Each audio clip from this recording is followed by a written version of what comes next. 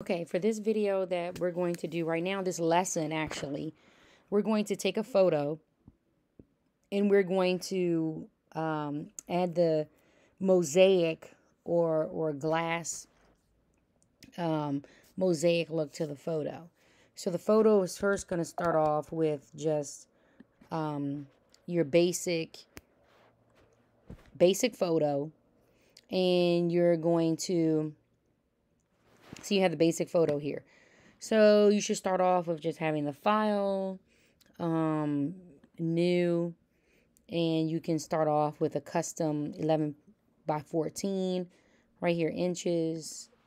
And then you can just open up a picture that you have, bring the picture in. The picture is going to come up on its own and its own tab here at the top.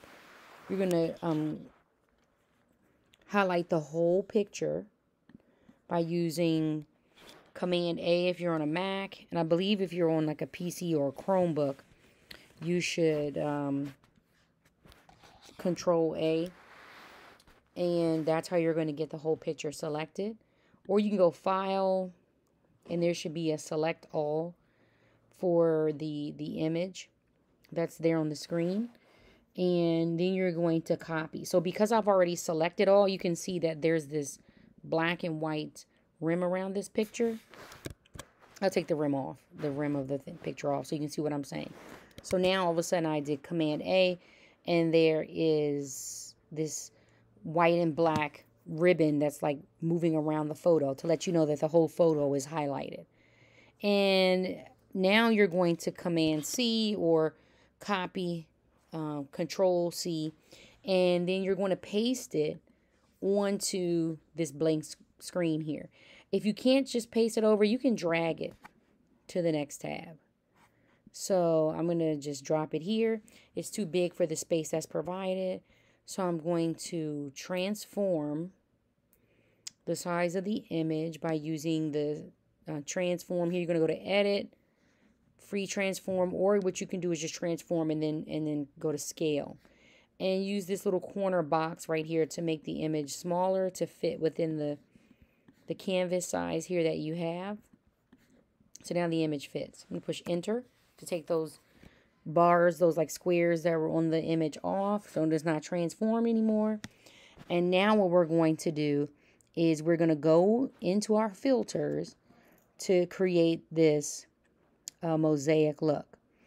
And you can scroll through and see that there's many different type of filters here inside of Photoshop or Photopea.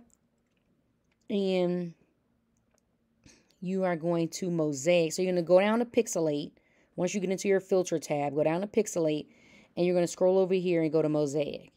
And that's when you're going to decide what type of mosaic look that you're going to get. And actually, I think this is the wrong filter now that I look at it. Because this is mosaic, but this is not the filter that we want. We really want to use the filter so that we create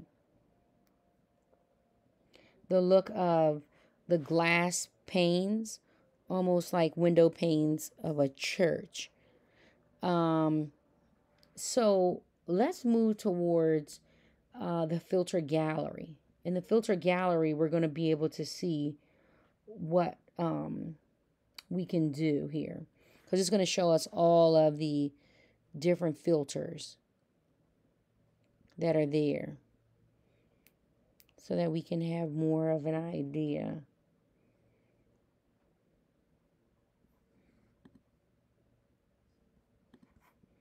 Okay, filter, and then we're going to go into filter gallery.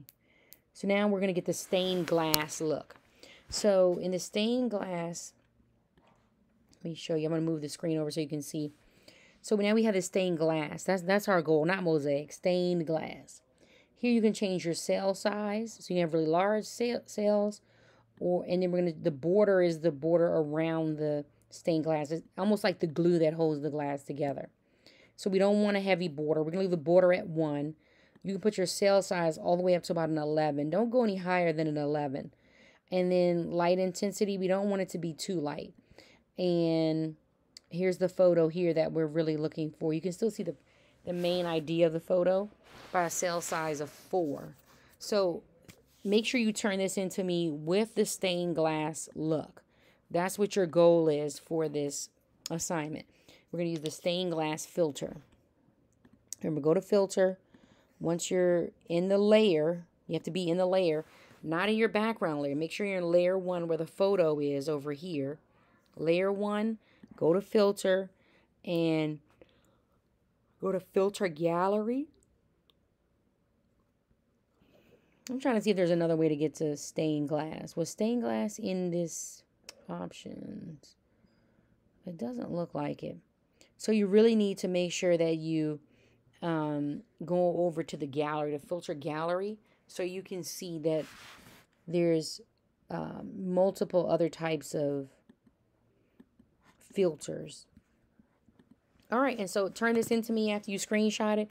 If you want to save your work so you can go back to it and edit it later, go to File and make sure you save as make sure you have the PSD at the back right over in here.